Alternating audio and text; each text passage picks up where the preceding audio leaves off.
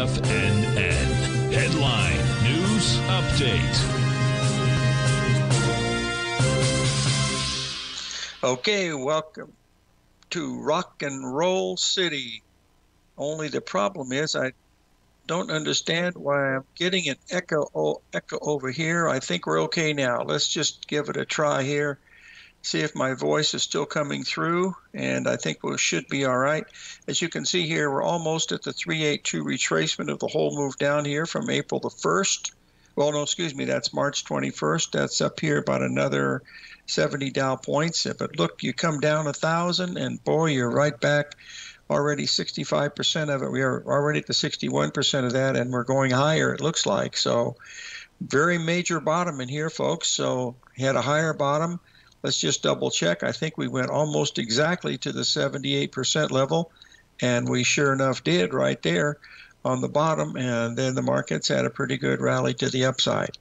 Now, those of you that followed us here yesterday or so when we were on the air here, we want to get this up here to show you we had a trade in the soybean oil, and it has worked out relatively nicely here. As you can see here, we bought it down here at the 43 level, 44.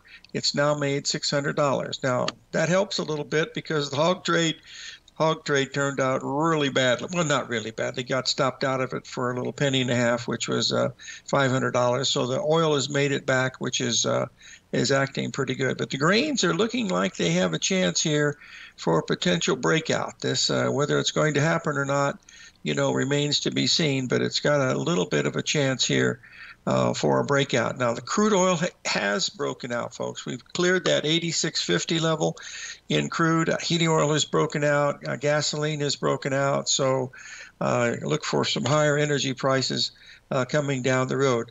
And look for this today, folks. Our good friend, Mr. Norm Winsky, who calls it by the minute, will be on at the half-hour break to talk to us about how the Fighting Sycamores from Indiana State lost by 2 points to Seton Hall. Seton Hall is a very good team, folks. Only one of 3 teams that was able to beat UConn. So it's going to be an exciting NCAA weekend, that's for sure. Okay, let's take a little break here, and we'll be right back with some more charts that we want to be paying attention to today. A couple of really important ones, I believe.